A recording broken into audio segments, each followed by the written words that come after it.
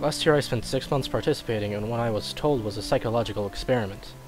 I found an ad in my local paper, looking for imaginative people looking to make good money. And since it was the only ad that week that I was remotely qualified for, I gave them a call and we arranged an interview. They told me that all I would have to do was stay in a room, alone, with sensors attached to my head to read my brain activity. And while I was there, I would visualize a double of myself. They called it my Tulpa.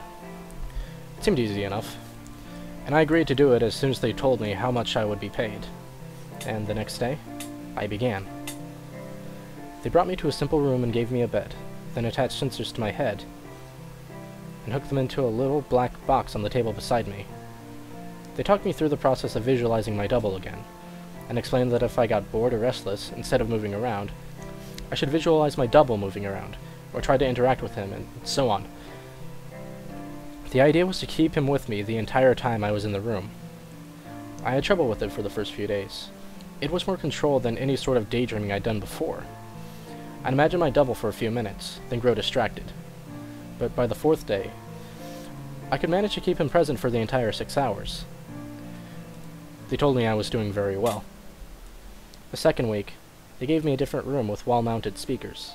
They told me they wanted to see if I could still keep the Tulpa with me in spite of distracting stimuli. The music was discordant, ugly, and unsettling, and it made the process a little more difficult, but I managed nonetheless. The next week they played even more unsettling music, punctuated with shrieks, feedback loops, what sounded like an old-school modem dialing up, and guttural noises speaking some foreign language. I just laughed it off. I was a pro by then. After about a month, I started to get bored.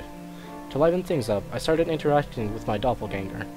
We'd have conversations, or play rock, paper, scissors, or I'd imagine him juggling or breakdancing or whatever caught my fancy. I asked the researchers if my foolishness would adversely affect their study, but they encouraged me. So we played and communicated, and that was fun for a while. And then it got a little strange. I was telling him about my first date one day, and he corrected me. I said my date was wearing a yellow top, and he told me it was a green one. I thought about it for a second and realized he was right. It creeped me out, and after my shift that day, I talked to the researchers about it. You're using the thought form to access your subconscious, they explained. You knew on some level that you were wrong, and you subconsciously corrected yourself. What had been creepy was suddenly cool.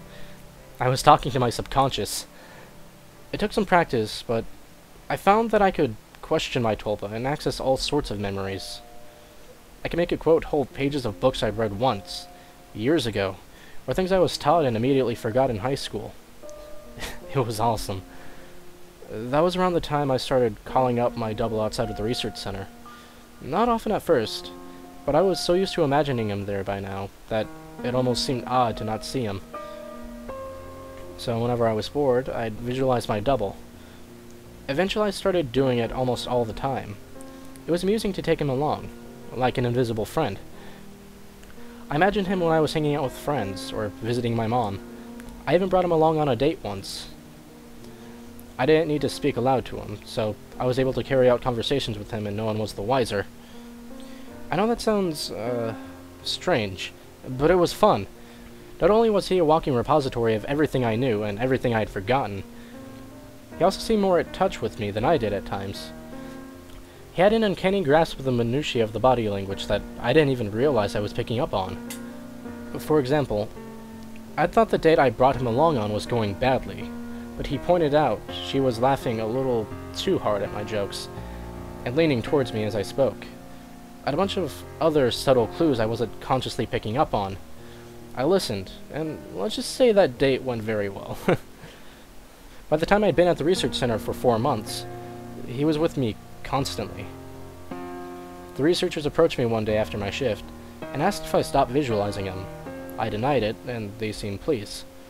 I silently asked my double if he knew what prompted that, and he just shrugged it off. So did I. I withdrew a little from the world at that point. I was having trouble relating to people. It seemed to me that they were so confused and unsure about themselves, while I had a manifestation of myself to confer with. It made socializing, awkward. Nobody else seemed aware of the reasons behind their actions, why some things made them mad and others made them laugh. They didn't know what moved them, but I did, or at least I could ask myself and get an answer. A friend confronted me one evening. He pounded at the door until I answered it and came in fuming and swearing up a storm. "You haven't answered when I called you in fucking weeks, you dick!" he yelled. "What's your fucking problem?" I was about to apologize to him, and probably would have offered to hit the bars with him that night, but my Tulpa suddenly became furious. "Hit him," it said, and before I knew what I was doing, I had. I heard his nose break.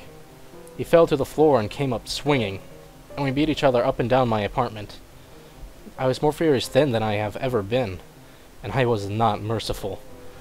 I knocked him to the ground and gave him 2 savage kicks to the ribs, and that was when he fled, hunched over and sobbing. The police were by a few minutes later, but I told him that he had been the instigator, and since he wasn't around to refute me, they let me off with a warning. My Tulpa was grinning the entire time. We spent the night crowing about my victory and sneering over how badly I'd beaten my friend. It wasn't until the next morning, when I was checking out my black eye and cut lip in the mirror, that I remembered what had set me off. My double was the one who'd grown furious, not me. I'd been feeling guilty and a little ashamed, but he'd goaded me into a vicious fight with the concerned friend. He was present, of course, and knew my thoughts. "You don't need them anymore. You don't need anyone else," he told me, and I felt my skin crawl. I explained all of this to the researchers who employed me, but they just laughed it off. "You can't be scared of something you're imagining," one told me. My double stood beside him and nodded his head, then smirked at me. I tried to take the words to heart, but over the next few days I found myself growing more and more anxious around my Tulpa, and it seemed that he was changing. He looked taller and more menacing.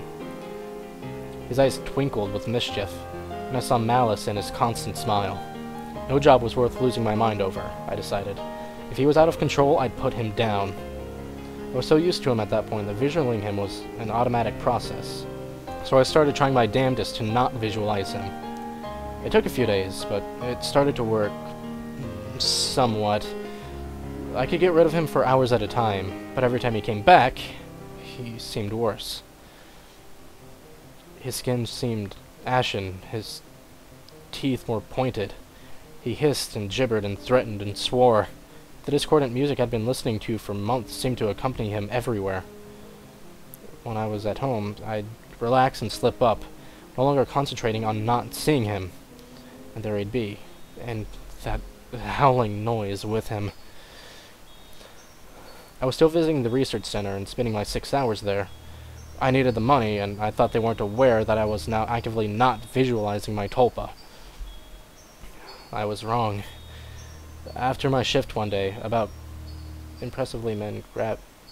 two men grabbed and restrained me, and someone in a lab coat jabbed a hypodermic needle into me. I woke up from my stupor back in the room, strapped into my bed, music blaring with my doppelganger standing over me, cackling. He hardly looked human anymore. His features were twisted. His eyes were sunken in their sockets and filmed over like a corpse's. He was much more taller than me, but hunched over. His hands were twisted and the fingernails were like talons.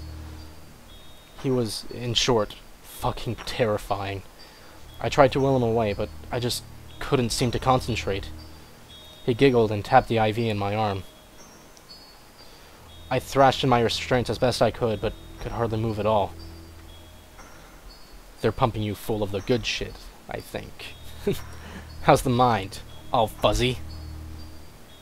He leaned in closer and closer as he spoke. I gagged. His breath smelled like rotten meat. I tried to focus, but couldn't banish him. The next few weeks were terrible. Every so often, someone in a doctor's coat would come in and inject me with something, or force-feed me a pill. They kept me dizzy and unfocused, and sometimes left me hallucinating or delusional. My thought form was still present, constantly mocking. He interacted with, or perhaps caused, my delusions. I hallucinated that my mother was there, scolding me, and then he cut her throat and her blood showered me. It was so real that I could fucking taste it. The doctors never spoke to me. I begged at times, screamed, hurled incentives, demanded answers. They never spoke to me. They may have talked to my Tulpa, my personal monster. I'm not sure. I was so doped up and confused that it might have been just more delusion. But I remember them talking with him. I grew convinced that he was the real one and I was the thought form. He encouraged that line of thought at times. Mocked me at others. Another thing that I pray was a delusion was that he could touch me. More than that, he could hurt me. He'd poke and prod at me if he felt I wasn't paying enough attention to him. Once he grabbed my testicles and squeezed them until I told him I loved him. Another time he slashed my forearm with one of his talons. Fuck, I still have the scar. Most days I can convince myself that I injured myself. I just hallucinated that he was responsible. Most days. Then, one day, while he was telling me a story about how he was going to gut everyone I loved, starting with my sister, he paused. A querulous look crossed his face, and reached out and touched my head. Like my mother used to when I was feverish. He stayed there for a long moment and then smiled. All thoughts are creative, he told me. Then he walked out the door. 3 hours later I was given an injection and passed out. I awoke, unrestrained, shaking. I made my way to the door and found it unlocked. I walked out into the empty hallway, and then ran. I stumbled more than once, but I made it down the stairs and out into the lot behind the building. There I collapsed, weeping like a child. I knew I had to keep moving, but I couldn't manage it. I got home eventually. Fuck, I don't remember how. I locked the door and shoved a dresser against it, took a long shower, and slept for a day and a half. Nobody came for me that night, and nobody came the next day, or the one after that. It was over. I'd spent a week locked in that room, but it had felt like a fucking century. I'd withdrawn so much from my life beforehand that nobody had even known I was missing. The police didn't find anything. The research center was empty when they searched it. The paper trail fell apart. The names I'd given them were aliases. Even the money I'd received was apparently untraceable. I recovered as much as one can. I don't leave the house much, and I have panic attacks when I do. I cry a lot. I don't sleep much. My nightmares are terrible. It's over, I tell myself. I survived. I used the concentration those bastards taught me to convince myself. It works. Sometimes. Not today, though. 3 days ago, I got a phone call from my mother. There's been a tragedy. My sister's the latest victim in a spree of killings, the police say. The perpetrator mugs his victims, then guts them. The funeral was this afternoon. It was a lovely service as a funeral could be, I suppose. I was a little distracted, though. All I could hear was music coming from somewhere distant. Discordant, unsettling stuff. That sounds like feedback and shrieking and a modern dial-up. I hear it still. A little louder now.